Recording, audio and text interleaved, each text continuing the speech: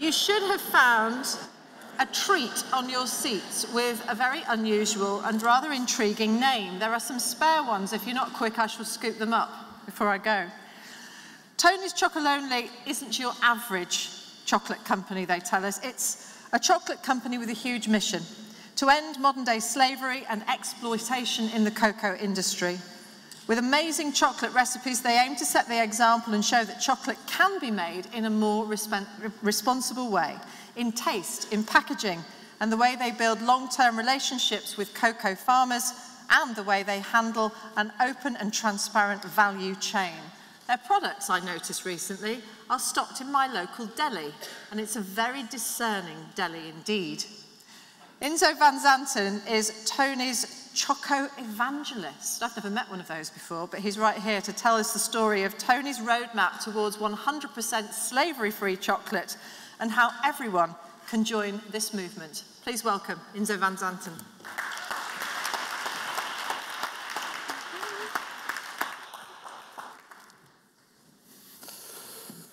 So, hello. My name is Ynzo, and I'm indeed the Choco Evangelist of a small Dutch chocolate company. And I'm here to tell you a bit about chocolate, but mostly I'd like to talk to you about happiness, because I believe chocolate might be the most concentrated piece of happiness in the world, right? Chocolate might be the magical solution to everything, I say at home at least. If you have a crappy week, there's nothing better to fix that crappy week than a good big chunk of chocolate. If you're having a great week, there's nothing better to celebrate that great week than a good big chunk of chocolate, right? So it's the solution for everything. Now, I've got good news and bad news for you. The good news is that you're all going home with chocolate, and if you're really being Dutch about this, you might go home with 2 bars of chocolate. But the bad news is that chocolate comes with a price, and that price is called awareness. Because in the next 20 minutes, I'm going to tell you about a very bitter side to chocolate. Chocolate grows around the equator. Cocoa grows around the equator. It's a little bit chocolate, huh? Sorry for that. It was a long flight from Amsterdam. Cocoa grows around the equator. It's a little bit of cocoa that comes from Asia. There's a little bit of cocoa that comes from South America, where originally cocoa comes from. But the majority of all cocoa is grown on millions of tiny farms in Western Africa.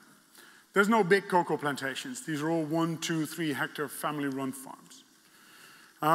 And the other end of the value chain, there's billions of consumers like you and I who just want to be able to eat a full bar of chocolate every single day in your life without having to feel any sense of guilt, right? But in the middle of the value chain, there's only a handful of companies that are producing chocolate from cocoa. These are Cargill and Callebaut and the better-known brand names like Nestle, Mars, and Hershey's, Mondelez. It's only a handful of companies, and it's in their interest that the price of cocoa remains low. In our opinion, that price is inhumanly low. Because how does that look? Of a bar that's sold for around £4 in the stores here in the UK, no more than about 10 pence go to the farmer that grows the cocoa. And to put things in perspective, the average cocoa farmer grows about 1,000 kilos of cocoa beans per year. For current market price, which I don't know in British pounds, I'm very sorry, but we're still Europeans, aren't we? €1.17 per kilo, that means they have less than 1,200 euros revenue per year. And that leads to the average person in Ivory Coast, the average cocoa farmer in Ivory Coast, living off 46 cents available income per day, which is way below the poverty level that's stated at €2.10 for a country like Ivory Coast. And we think that value chain is very, very unequally divided. Now, how does that look? From 2 countries in Western Africa, Ivory Coast and Ghana, comes about 60% of all cocoa in the world. And that's grown on about 2.5 million farms in Ghana and Ivory Coast alone. And on those farms, there's 2.3 million children that work there, of which 90% work under illegal circumstances. Illegal not only according to the International Labour Organization, but mind you, also illegal according to local laws. And they work with heavy machinery, work with chemicals, walk around with bags of cocoa that weigh 60 kilos per bag. Just imagine a kid of 5, 6, 7 years old with 60 kilos on his back. And they tend to not be able to go to school. And in the worst case, the latest figures of the Global Slavery Index show us that at least 30,000 children are subject to something that we call modern slavery. So they're lured from the neighboring country like Burkina Faso under the false pretenses that they get to work in the cocoa industry in Ghana and Ivory Coast and get to earn some money and send that back home. And these kids get lost in the cocoa industry. Now, these are statistics, but let me introduce you to a couple of these kids in a little movie. Je suis Kamsame Félix, j'ai 16 ans. J'ai travaillé dans une plantation de cacao de 1999 en 2003. Je m'appelle Kamkoy Herman, j'ai 18 ans. J'ai travaillé à la plantation de cacao 1999 en 2003. Je m'appelle Kam Touré, j'ai 18 ans. J'étais travaillé dans la plantation en 1999. Je n'étais pas payé, j'étais forcé de travailler. J'étais forcé de travailler. Je n'avais pas la liberté pour quitter l'école. On ne m'a pas payé, on m'a forcé de travailler. Et puis on ne vous laisse jamais causer entre parents. Si on te voit causer avec ton parent, bon, on te tue ou bien on te mate très bien là et puis on te fait changer de compte.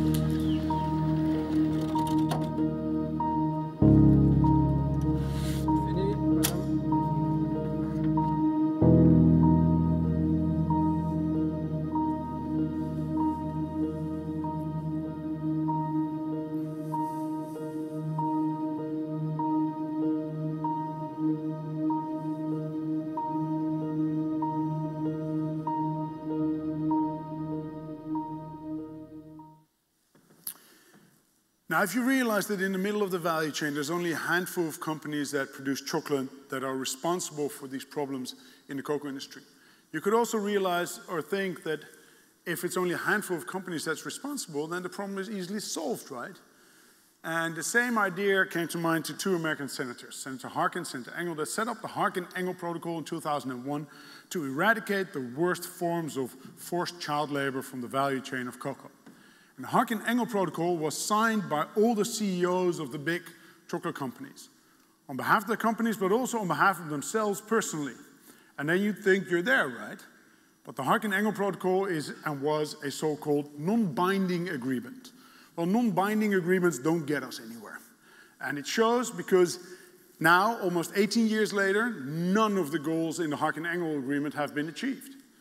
And in 2005, there was a Dutch television show called Keuringsdienst van Waarde, which is more or less the 60 Minutes of food.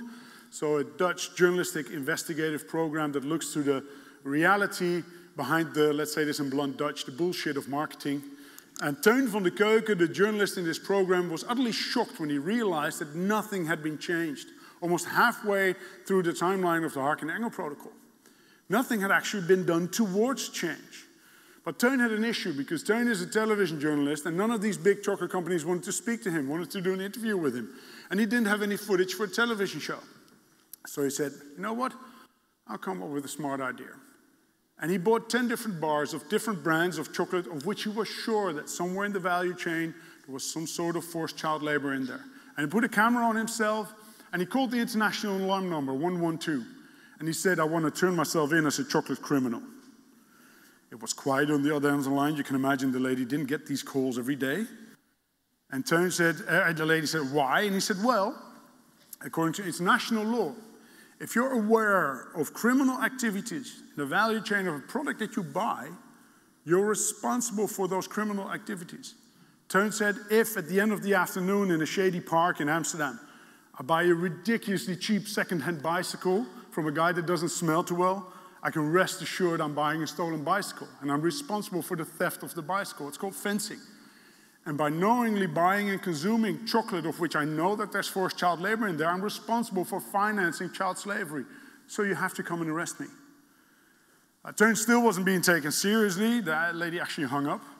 And Teun hired an expensive lawyer and had a court case set up against himself, which was a first for the lawyer too, who was normally asked to keep people out of prison. And in this case, he was asked to get somebody into prison.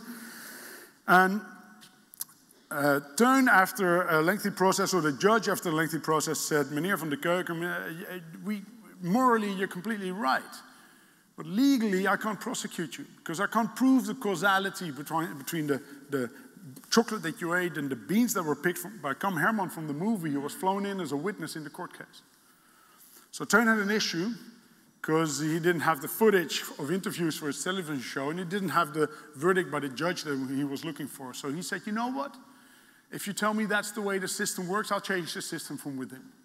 And Teun started his own little chocolate company, Tony's Chocolonely. Tony's, the international name for Teun, a horrible Dutch name, and Chocolonely for his lonely battle in the chocolate industry, hence the unpronounceable brand name that we chose. And it works like a charm. I think 80% of the Dutch people pronounce it wrong, say Tony, Chocolonely or something. Can always be worse. The other day I was at a conference and I was introduced as Ynzo from Toko Chocoloco. All right, he could have done his homework a bit better. Anyway, Tony Chocolonely was born in 2005, a small chocolate company, but with a huge mission. To not only make our own chocolate 100% slave-free, but to make all chocolate worldwide 100% slave-free. Ja, goedemiddag. Goedemiddag, is dit Alain de Laat? Jawel. Meneer de Laat, u spreekt met Teun van de Keuken uit Nederland. Jawel. Weet u nog wie ik ben? Ja, ik weet wie u bent. Nou, ik heb een tijdje geleden bij u allemaal chocola gekocht, hè? Ja, dat klopt. Ja. En we zijn vanochtend begonnen met de verkoop. Ja. En u moet eens even raden hoeveel we er hebben verkocht. Oh, 1000? 13.000. 13.000? Ja. Oei, dan hebt u een probleem, hè? Ja, dan heb ik een probleem, ja. We had 5,000 bars made, thinking we could run a company on 5,000 bars, and they were sold out in the same morning. So we had a bit of an issue. And it's been going really fast since then. I mean, we're really proud of the fact that recently we became market leader in the Netherlands, outdoing all traditional competition. So this is our stats from the last couple of years, which is quite amazing. We even surpassed 20% at the moment. And the best-selling chocolate bar is now also available in the UK, the best-selling chocolate bar by far in the Netherlands, which is our caramel sea salt bar, which sells more than twice the amount as the next best-selling bar in the Netherlands, which is our milk chocolate bar, fortunately. But even though we became market leader, we really strongly believe in maintaining that culture of this small and very engaged company, because a wise woman, the founder of the body shop, Anita Roddick, once said, if you think you're too small to have an impact, try sharing your room with a mosquito. And we're the mosquito in the room of the chocolate industry, constantly buzzing in the back of their ears and hopefully keeping them wide awake at night as a proper mosquito should be doing. How do we think we can reach that humongous mission of 100% slave-free chocolate worldwide? Well, first of all, by simply creating awareness amongst chocolate consumers. Creating awareness about the bitter reality in the cocoa industry that's still there today. Because we're convinced that when consumers and retailers simply hand in hand demand more questions and ask more questions about what they put in their shopping baskets or what they put up on their shelves, that the producers of these products will have to start feel the pressure and will have to change their ways. Now, how do we do this? By creating serious friends. And those are people that not only buy our chocolate, but buy our chocolate and actively promote our mission amongst their friends and family. Now, we're a bit weird in that sense, but we had some fun. We opened a little Tony's store in a historical building in the center of Amsterdam where for centuries the cocoa beans were traded. So we're 2 floors down from where the cocoa beans were traded in Amsterdam, and we opened a little store to spread this mission, to not just sell our chocolate, but to spread this mission. Now that store wasn't crazy enough for us, so in November we launched a press release saying that we're going to open our own factory on the outskirts of Amsterdam. But a factory is a bit boring. So we went to our kids and we said, you know, kids, how are we going to get 500,000 people through our factory every year? Which is what we want to do, which is quite big. It's one of the bigger attractions in the Netherlands pretty soon. How do you get 500,000 people through your factory? I asked my kids and they said, Dad, maybe you should have a roller coaster go through your factory. So that roller coaster is going to go through our factory, through our offices, so we have their utmost attention for about 30, 40 seconds, and maybe their fear as well, we'll see. So we can spread this mission in our factory to these 500,000 people as well. So it's all about creating awareness for us. The second step in our strategy is that we want to show the industry that chocolate can be made in a different way, in a more sustainable way, in a more social way, in a better way. How? By following our 5-step recipe. Boring consultants would probably call this sourcing principles, but hey, we call it our 5-step recipe for slave-free cocoa. First of all, take full responsibility for your value chain, for your whole value chain. So that means source your beans with full traceability, which is almost not done in the world of cocoa. And that means for us, we now work directly with 5,500 farmers in Ghana and Ivory Coast through 5 cooperatives. And why is that essential? So we can pay a higher price directly to those farmers.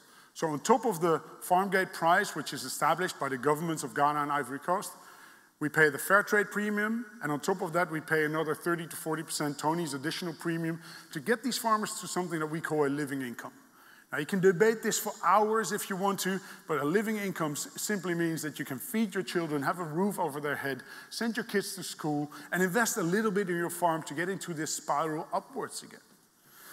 So we build really long-term relationships with these farmers on the ground. And why is that essential? Well, by building these relationships, we find out, for example, that a lot of these farms have very old trees that bear very little fruit. And we asked them, why is that? They said, well, we don't have the security to guarantee that we can sell our cocoa beans next year and the year afterwards again. We said, you know what? If you do business with us, we'll guarantee you that we'll buy your beans for 5 years ahead. And why 5 years? Because it takes about 5 years for a little sapling to become a fruit-bearing cocoa tree. And then they can get into this vicious spiral upwards again. And that's a unilateral agreement. They can walk away whenever they want to. They're not forced to sell to us. They can walk away whenever they want to. We actually actively encourage them to not just sell to Tony's, because we think economically that's not a good thing if you have only one client. So we help them improve their productivity, but we also help them decrease their dependency on cocoa, because these prices fluctuate a lot for these people, and sometimes these farmers aren't good enough to stick within cocoa. They need to grow something else, cassava, mango, rubber.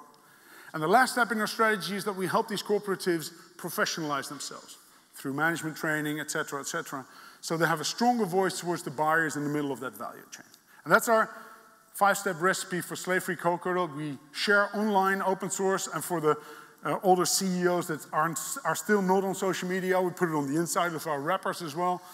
Because the last step in our strategy is that we want to inspire other companies to also take action, to blatantly copy us. And we're being blatantly copied, I can tell you. All our recipes are being copied. But we then invite these companies to come over for a cup of coffee and not only copy the front end of our brand, but copy the back end of our brand as well. So that's the whole value chain and the way we do business. Now, we're really proud of the fact that in November we could announce, after years of talking with them, that the biggest retailer in the Netherlands, Albert Heijn, is now from this March onwards sourcing all their chocolate of their private brand through the same principles as our principles, buying them at our cooperatives, paying a higher price, etc. And that's really good news. Why? Because it's also being made by Calabat. And Callebaut, or Callebaut, if you're French-speaking, Callebaut produces about half of all the chocolate in the world. And by combining our volume and the volume of Albert Heijn, that means that we're reaching a volume at Callebaut that they can roll this process out to all the brands that they make chocolate for. And that is big news. Now, we could have become an NGO. We could have become an activist. We chose to become a commercial chocolate brand and change the system from within. Some would call us perhaps a social enterprise, which I'm fine with on one hand, because we want to inspire social enterprises that you can become market leader, that you can become financially successful.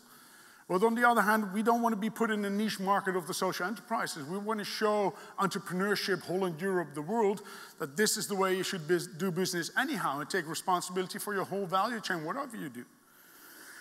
So a social enterprise maybe, because for us financial success isn't a goal. For us financial success is an essential mean towards the goal. The goal is crystal clear: 100% slave-free chocolate worldwide. Now, we always say we're crazy about chocolate, but we're serious about people. Now, we're pretty damn crazy about chocolate. I mean, 10, 15 years ago in the Netherlands, you had 4 types of chocolate: white, milk, dark, and something with nuts sprinkled into it. We now have 23 recipes that go from crazy to funky to nice to traditional, whatever you feel like. And whenever you come by our office in Amsterdam or here in London, you never leave the office without chocolate. So this is an open invitation during office hours. Sorry, colleagues, they will come by. The good thing is you never leave the office without chocolate. So I bet in Amsterdam and probably in London now we have the happiest mailman in the world walking around. Crazy about chocolate, but we're serious about people. And number 1 in our list of serious about people, slightly narcissistic maybe, is our own team. Because we're convinced that only by having the most motivated, engaged, and committed team can we reach that humongous goal of 100% slave-free chocolate worldwide. So we work really hard, but we try to make it as fun as possible. So in your contract, it says that you can take home as much chocolate as you can physically carry each and every day. And to keep that slightly within boundaries, you get free running shoes every year. We do boot camp together. We do yoga together.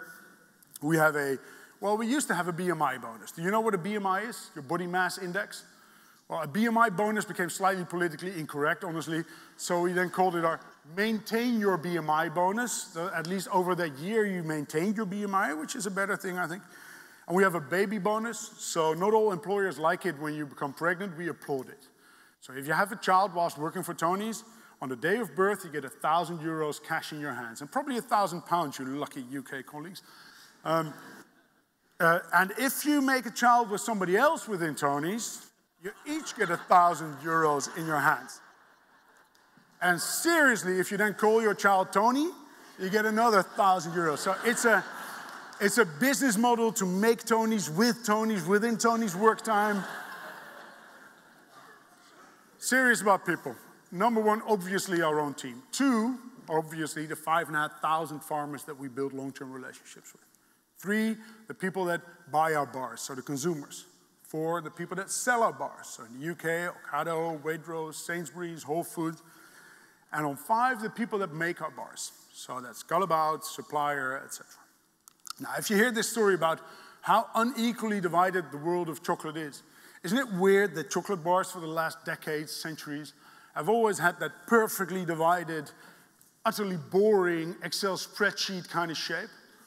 And really boring chocolate brands, and I won't name any names, but you might believe in purple cows, would put their brand name on each and every block of chocolate, just in case a consumer might forget halfway through the bar what brand he or she had been eating. Now, there's not a single piece of market research that you can do that will tell you that it's a good idea to make your bar unequally divided, but we did.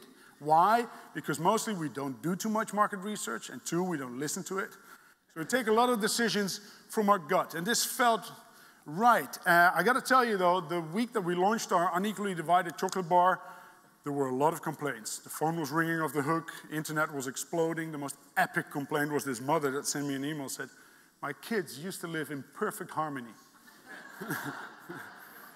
And I've got two kids, 11 and 12-year-olds, and they're always bickering about who gets the biggest block. Obviously, the brand block first, and for some reason, the button tastes best afterwards. But on a more serious note, we tried to get in touch with all of these people that had a complaint to explain why we had made our bars unequally divided, why that's so relevant. Because our bars become a discussion piece. Our bars are our ambassadors. At Tony's, we don't do any form of paid media.